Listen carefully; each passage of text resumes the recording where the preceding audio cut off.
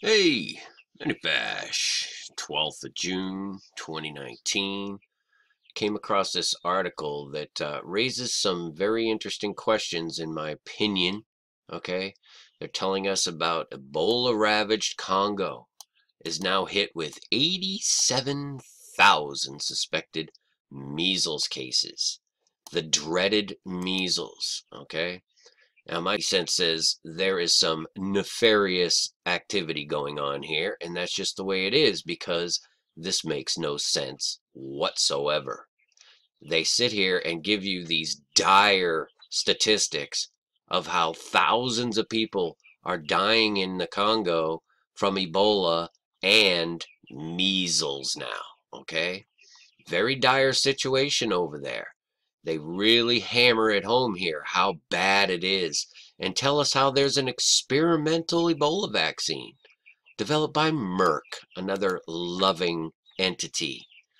Okay, so they're telling us this, but the question is, at the same exact time they're telling us this, they are welcoming in hundreds, if not thousands, of migrants from Congo.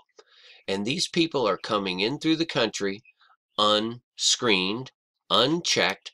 They're getting a mere visual check to make sure that they're not dying on the spot, but these diseases can harbor themselves in the human and incubate for weeks on end before the symptoms actually appear. So they're having a dramatic rise in migrants, particularly from Congo. So why would they push this out of one side of their mouth, but at the same time, they're out there looking for French-speaking people to help? Do you understand what I'm saying?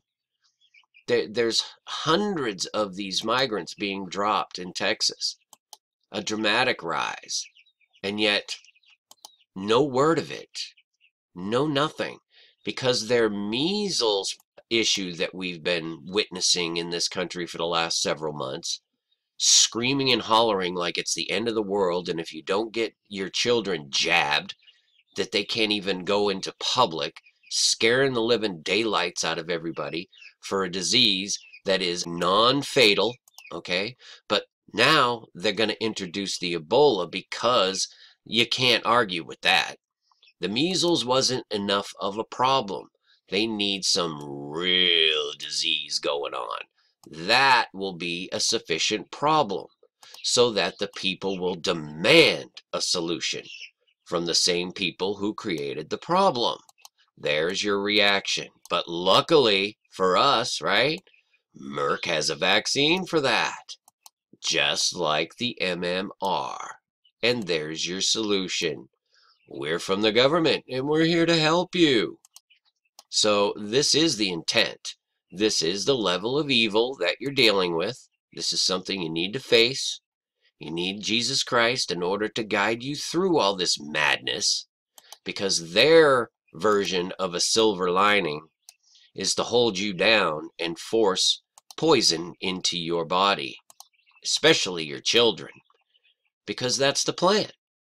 Okay? So I hope you know Christ, because this world is getting darker by the minute. Okay? So peace and grace to each and every one of you. Seek Jesus. Meas1es. Finally, my brethren, be strong in the Lord, and in the power of his might. Put on the whole armour of God, that ye may be able to stand against the wiles of the devil.